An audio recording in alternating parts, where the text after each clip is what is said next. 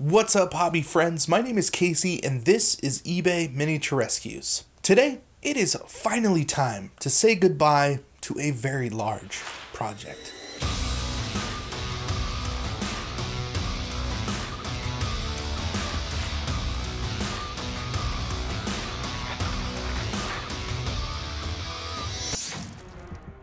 I've been working for what seems like forever on a single army, playable in Warhammer Age of Sigmar. The idea, of course, was to take a relatively inexpensive used army and rescue it.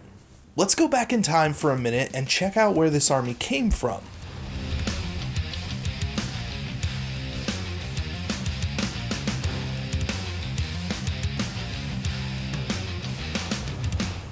For that, we need to start with the Warhammer 40,000 rulebook from way back in 1998. This is my original copy, and it's still in pretty good shape. This brings back a lot of memories. Just starting to paint, getting into tabletop games, and a lot of it, this last page. That's a lot of what I remember from this book. The book opens perfectly on this one page, and that's because it had all of the charts on it. These were the numbers that we needed to play. We didn't really know anything else about the game, but this was important. We're going to flip through the book to the colored areas, the only colored pages in this book, and take a look at some of the older armies. Here we go. This is probably the first time I saw a Bloodthirster. I remember seeing this model and trying to picture what it did, how big it was, how heavy it was. A lot of models back then were only available in metal. Little did I know it would only take 23 years to actually find out. It's pretty heavy. Here's another example. This was the last codex that I bought before pretty much giving up on Warhammer. I wanted this army so badly, but part of that was because the pictures told such a good story. Good and evil fighting it out in the far future of the 41st millennium. Grand battles that I wanted to reenact on the table and paint. Moving to a more modern aesthetic, here's a preview White Dwarf magazine that I got at, I think, a Comic-Con, right before Age of Sigmar actually came out. It has this insane picture of a Khorne army. The overwhelming red tide was cemented into my mind, and someday it would be mine. Oh yes, it would be mine. This is pretty much what got me back into the hobby. I played a test game at the con with a friend, and the next day we went to the Warhammer store, which also happened to open that day. Kinda crazy. Bringing us pretty much into a few months ago, when I was browsing eBay and came across what seemed to be a very large and impressive collection of Khorne models for 85 bucks. That's right, I bought almost all of these models for $85, and it was exactly what I was looking for. Tons of blood letters and a whole heap of blood crushers, and not an insignificant amount of blood warriors. In reality, a perfect place to start an army. Here's the thing though, the army was in pretty bad shape, and not because it was painted poorly, but because it was a project army. Someone had begun to strip this army in the hopes that they would eventually be able to bring it back to its full glory, but didn't quite get all the way through it. The end result of that is a ton of work, and a lot more than I had originally anticipated. So I began working on the models. I separated each type and decided I would do a video for each unit within the army. After all, these models were in desperate need of a rescue, and that's why we're here, right? Let's start with the Bloodthirster. That was the first thing I started to work on. Taking a mangled Bloodthirster like we saw in that 40k rulebook and fixing it up. I found this model for something like $15 on eBay. I can't really remember, but I know it was an awesome deal. And I knew with a little bit of 3D printing, we could pretty much bring this model back to life.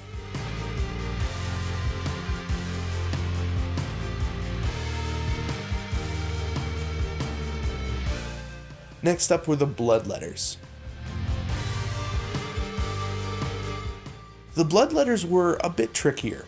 There was quite a bit of paint still left on these guys, and they all had to go back into a bath to get them down to plastic. Once they were stripped down, I went through and glued the broken models back together and got them painted. I used the same paint scheme as the Bloodthirster, so it made it easy to batch out 70 of these guys in no time. The Blood Crushers. Now, out of all of the models, these were by far in the best shape. A couple of the metal ones had been stripped, but a majority of them were left pretty intact. And when I went to strip them, it made it a lot easier to manage as an overall project. I also left the final color choice up to you guys. So in the end, the overwhelming majority was for the secret weapon workup of tire black, rubber, and rubber highlight, giving these models a ton of great contrast with the reds and bringing in that cold mechanical feel for the mounts. The really interesting thing about these models in particular is that they were all missing their riders. I was able to use an extra unit of bloodletters posed in just the right way to make these guys work, and in the end they turned out to be some of my favorite models in the bunch. Blood Warriors. The Blood Warriors presented the most amount of work. I started with a set of 10, but there were some problems with the plastic. I stripped the models, but unfortunately more than a few of them were unsalvageable, and I just couldn't bring myself to include them in the army. So I replaced the point cost with more bloodletters, which really is totally fine. The Blood Warriors were included in this army because they're really cool. So a 5-man squad is gonna have to do some serious work to keep that idea alive. Now, there was one more Bloodthirster. The last piece of this army was actually a random purchase I made right in the middle of the whole project. I just happened upon another Bloodthirster for pretty much the same price as the other one. So of course I'm going to include that in the army. 2 Bloodthirsters have to be better than 1. I mean, come on. That brings us to a very interesting part of this project, something that I wasn't anticipating. After the last video went up, I got a comment on all of the other videos having to do with this army. It was from the seller that I bought this army from on eBay. The comment says that this army used to belong to a friend's son, who painted this army as his first. Unfortunately, he passed away, and the army was gifted to the seller. The seller had it for a while and planned on stripping and painting the army properly, but inevitably life happened and he had to put down the project. Eventually, it ended up on eBay and on my desk. In all honesty, this really made me stop and think, how many models have I gotten off of eBay that carried a similar story? And what am I going to do about this army in particular? Well, here's where I'm at. I kept one model from this army, a Khorne hero that needs some massive attention. But in order for me to proceed on this model, I need more information. If you know anything about this army or can get me into contact with someone who does, then I would like to paint this model and donate the proceeds to whichever charity the boy's parents would like. All of my contact info is in the description below. As far as the rest of the army, I feel that someone else would benefit much greater than I will from its existence. Being able to play through grand scenarios, creating new and exciting stories, and having fun with your friends. All of the things that this army absolutely deserves. I thought about this in my head for quite a bit. I really like the way that this army came out, but someone else will love it more and continue to add to its story. So I will be putting this army in its entirety back onto eBay. The price will start at the same price that I paid for all of it, which in this case was around 120 bucks. If you would like to support this channel beyond subscribing, that is a great way to do it. And if auctions aren't your thing, then I have a really cool Patreon with some really fun rewards.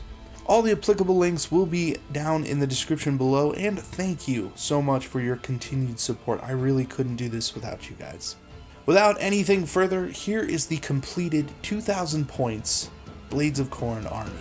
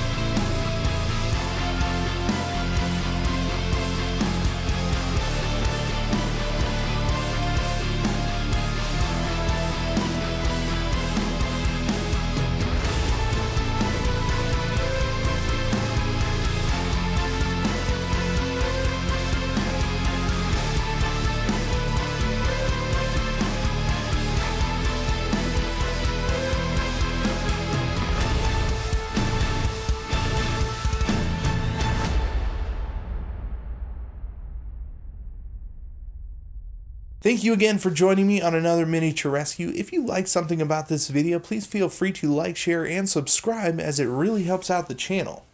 Once again, I'm Casey, and I will see you in the next video.